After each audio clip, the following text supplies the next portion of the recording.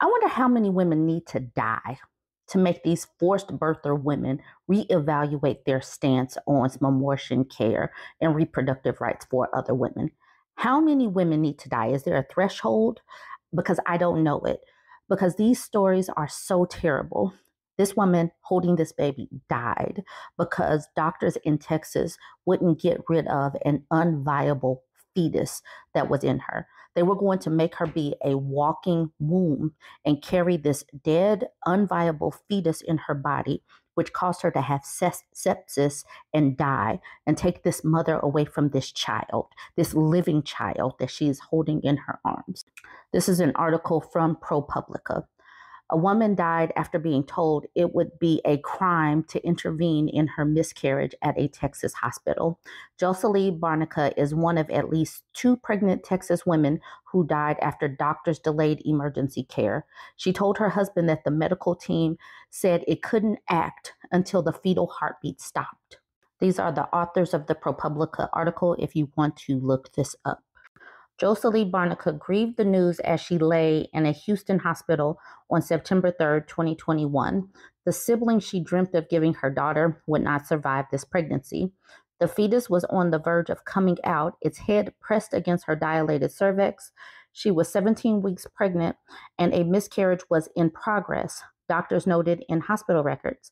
At that point, they should have offered to speed up the delivery or empty her uterus to stave off a deadly infection, more than a dozen medical experts told ProPublica.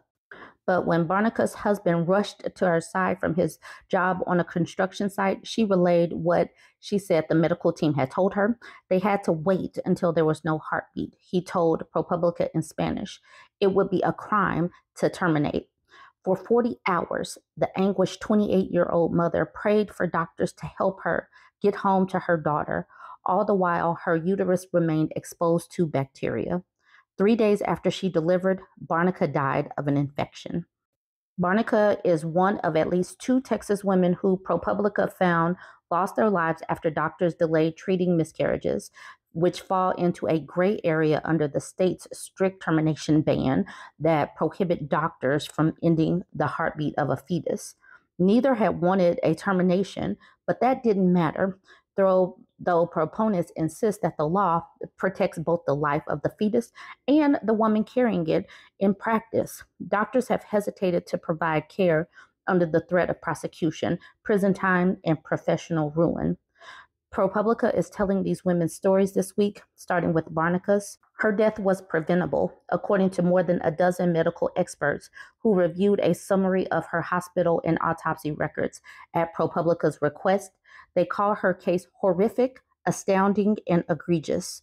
The doctors involved in Barnica's care at HCA Houston Healthcare Northwest did not respond to multiple requests for comments on her case.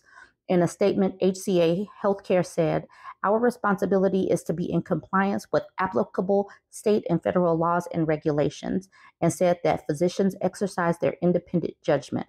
The company did not respond to a detailed list of questions about Barnica's care.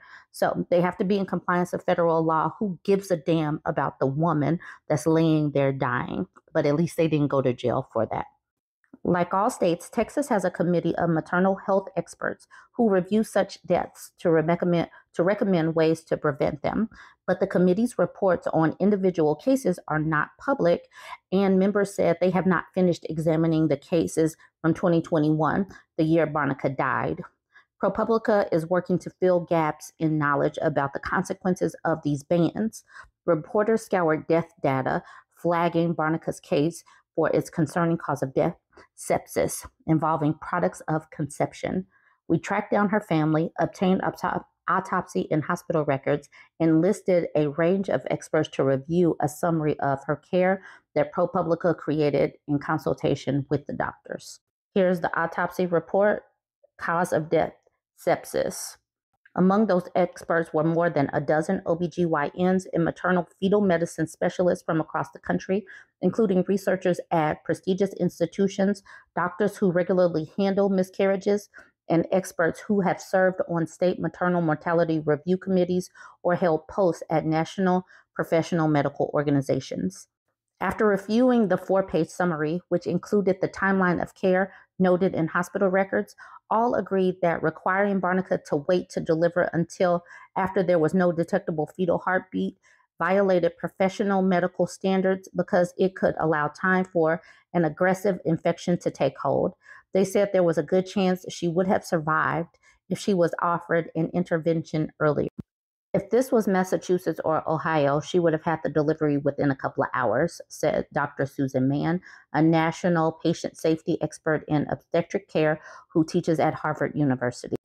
Many noted a striking similarity to the case of Savita Halap-Pavanar, a 31-year-old woman who died of septic shock in 2012 after providers in Ireland refused to empty her uterus while she was miscarrying at 17 weeks. When she begged for care, a midwife told her, "This is a Catholic country." The resulting investigation and public outcry galvanized the country to change its strict ban on terminating pregnancies. But in the wake of deaths related to termination access in the United States, leaders who support restricting the right have not called for any reforms because they don't give a damn about women's lives in these forced birther states. Last month, Propublica told the stories of 2 Georgia women, Amber Thurman and Candy Miller, whose deaths were deemed preventable by the state's Maternal Mortality Review Committee after they were unable to access legal abortions in a timely medical care amid the bans. Georgia Governor Brian Kemp called the reporting fear-mongering. Former President Donald Trump has not weighed in except to joke that his Fox News town hall on women's issues would get better ratings than a press call where Thurman's family spoke about their pain. Leaders in Texas, which has the nation's oldest termination ban, have witnessed the consequences of such restrictions longer than those in any other state. In lawsuits, court petitions, and news stories, dozens of women have said they faced dangers when they were denied terminations starting in 2021. One suffered sepsis like Barnica, but survived after 3 days in intensive care. She lost part of her fallopian tube. Lawmakers have made small concessions to clarify 2 exceptions for medical emergencies, but even in those cases, doctors risk up to 99 years in prison and fines of $100,000. They can argue in court that their actions were not a crime, much like the defendants can claim self-defense after being charged with murder. Amid the deluge of evidence of the harm, including research suggesting Texas's legislation has increased infant and maternal deaths, some of the ban's most prominent supporters have muted their public enthusiasm for it. United States Senator Ted Cruz, who once championed the fall of Roe, said that pregnancy is not a life-threatening illness, is now avoiding the topic amid a battle to keep his seat. And Governor Greg Abbott, who said early last year that we promised we would protect the life of every child with a heartbeat, and we did, has not made similar statements since. Both declined to comment to ProPublica, as did State Attorney General Ken Paxton, whose commitment to the ban remains steadfast as he fights for access to out-of-state medical records of women who travel for termination. Earlier this month, as the nation grappled with the first reported preventable deaths related to termination access, Paxton celebrated the decision by the U.S. Supreme Court that allowed Texas to ignore federal guidance requiring doctors to provide terminations that are needed to stabilize emergency patients. This is a major victory. Texas went to court to say that we want the right to allow women that are facing emergencies to die because we would rather let them die than offer them emergency care. This election is so important because if Donald Trump gets anywhere near the presidency, he will have the opportunity to probably put 2 more extra conservative judges on the court in replacing Clarence Thomas and one of those other old men that is extra conservative. And those people serve for life. They serve for life. And they are impacting women's actual lives. They keep rolling back gains that women have had over the last 50 or so years that women have fought for. So vote blue. Vote now. All right, y'all, join the conversation. Let me know what you think about this. Don't forget to like, comment, and share.